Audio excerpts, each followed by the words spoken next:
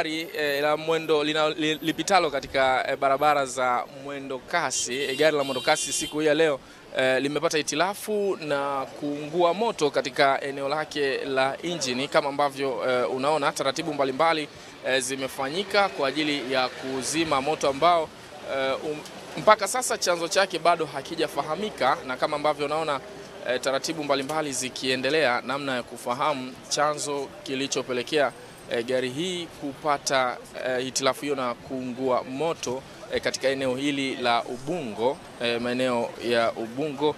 Na kama ambavyo unaona, watu wakiendelea kufanya uchunguzi kufahamu chanzo cha moto huu. Kupitia Global TV Online tunakuletea update kutoka hapa katika eneo la Ubungo, ambapo gari aina ya mwendo kasi imeungua moto, lakini pia mpaka sasa kwa haraka tunaambiwa kwamba hakuna mtu ambaye amejeruhiwa kwa taarifa za awali, lakini tutafuta mamlaka husika kuweza kuthibitisha tukio hili kwa ajili ya kufahamu chanzo, lakini pia majeruhi na mambo mengine ambayo yamepelekea gari hili kuungua moto. Lakini pia tazungumza na baadhi ya mashuhuda tuweze kufahamu pengine nini ambacho amekishuhudia mpaka gari hili kuweza kuungua moto katika eneo hili.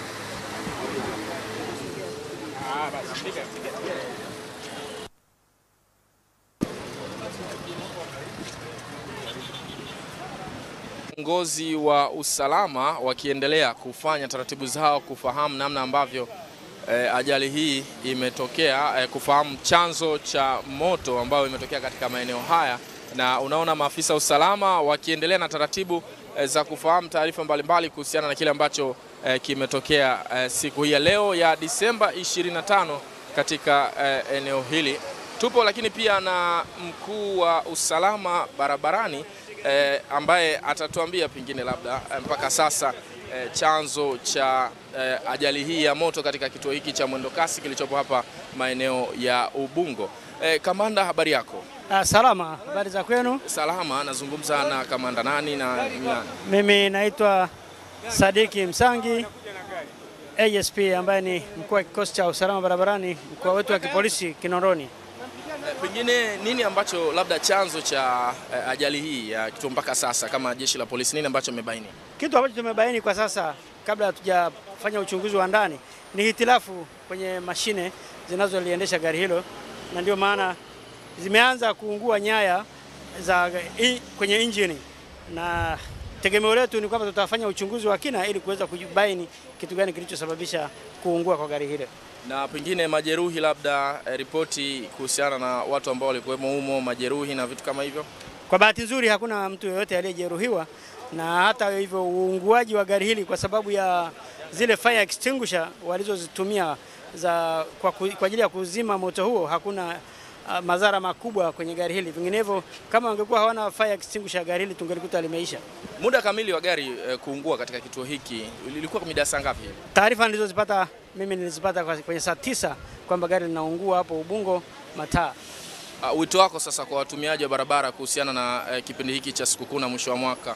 Wito ni madereva kuwa makini katika uendeshaji wa magari, hasa kipindi hiki cha sikukuu za Christmas pamoja na kumaliza mwaka. Sawa.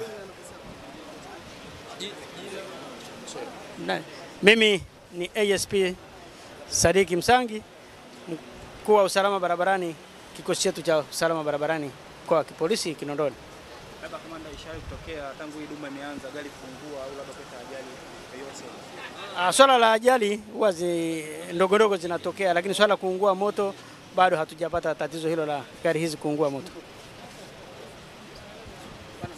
Kama ambavyo unaona, hivyo ni vifaa vya kuzimia moto, fire extinguisher, ambavyo ni baadhi ambavyo pia vimetumika katika kuzima moto katika eneo hili, na lakini pia wako baadhi ya viongozi bila shaka ambao labda kwa namna moja ama nyingine tunaweza tukapata mawili matatu ambao tumekutana nao humu ndani ya mwendokasi ambao umepata hitilafu na kuungua moto. Niko na brother hapa, mambo vipi?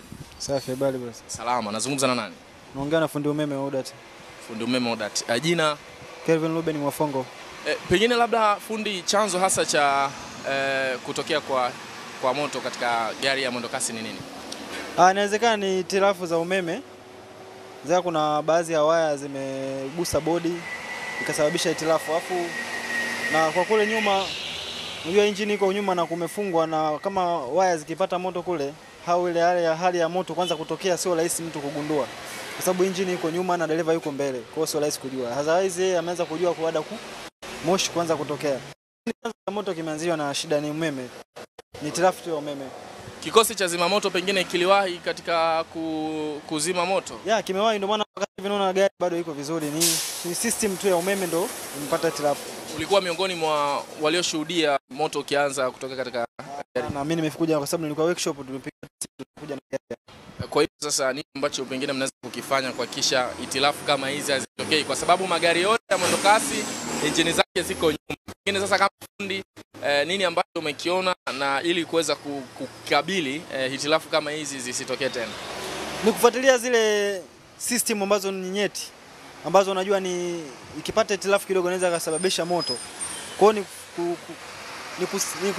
ni kurekebisha na kulikava zile system ambazo unajua ni hatarishi kwa hali kama hii iliyotokea. Tuko tunafuatilia chanzo kimeanzia wapi. Mwisho siku tujapata majibu, lakini najua tukiwa kazini tutapata majibu vizuri. Lakini issue kubwa ambayo imesababisha moto ni umeme. Ni system ya waya. Inawezekana ni sehemu ya waya, sehemu yote inaweza kuwa na waya umechubuka, umegusa bodi, na hii gari inatumia umeme. Hii gari yote ni negative. Sawa. Power inatoka kwenye betri. Negative ni kukabilisha tu umeme ili uweze kufanya kazi. Inawezekana wao wamegusa bodi ikasababisha umeme hitilafu yote. Na zile waya zikishakauka, zishaungana tayari short. Sawa. Poleni sana. Asante bwana. Lakini kuna utaratibu wote wa kufanya service ya kuangalia magari kwa muda gani? Kila inapofikia service au kila gari inapokuja garage huwa ninafuatilia system. Yaani mmejiwekea muda sahihi kwamba baada labda ya wiki 2 ama miezi mingapi watu tunafanya service magari? Kila after 1 week. Sawa. Lakini pia niko na brother mwingine hapa. Brother, mambo vipi? Salaam, habari yako? Salama. Nazungumza na nani? Mimi naitwa Sekwa Joseph. Ambaye bila shaka wewe ni dereva wa mwendokasi.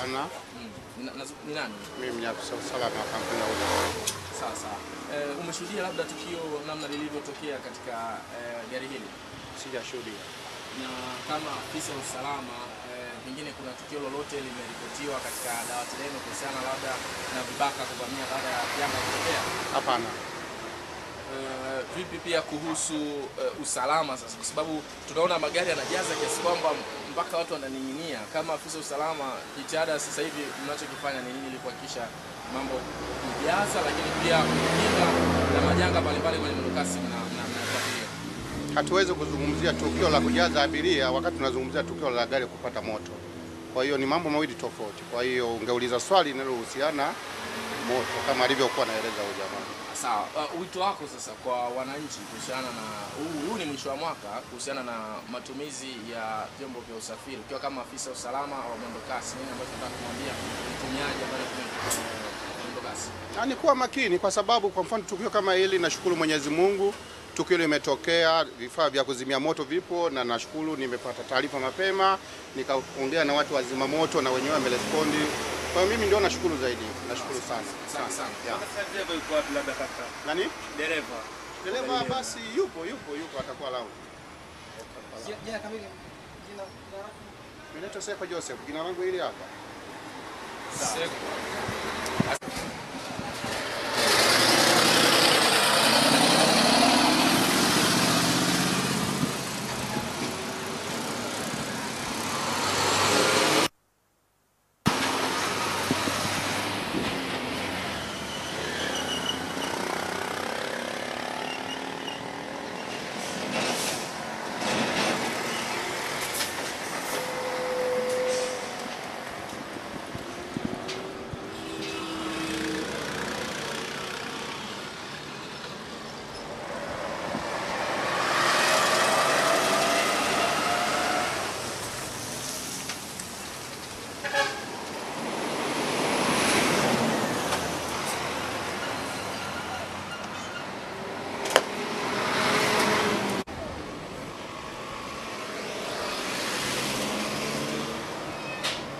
Mtazamaji wa Global TV Online, hiyo ndiyo hali halisi ambayo ilikuwepo hapa kuanzia majira ya saa 9 za alasiri katika kituo cha mwendokasi kilichopo hapa Ubungo, ambapo moja ya gari ambalo linatumika katika barabara hii ya mwendokasi lenye namba za usajili T166 DGW lilipata hitilafu na kuungua moto katika eneo hili, na kama ambavyo umemsikia afisa usalama wa barabara kitengo cha barabara RTO, ambapo amethibitisha kwamba hakuna majeruhi, lakini pia wamefanikiwa kuzima moto. Hii ni Global TV Online, tulikuwa Daud.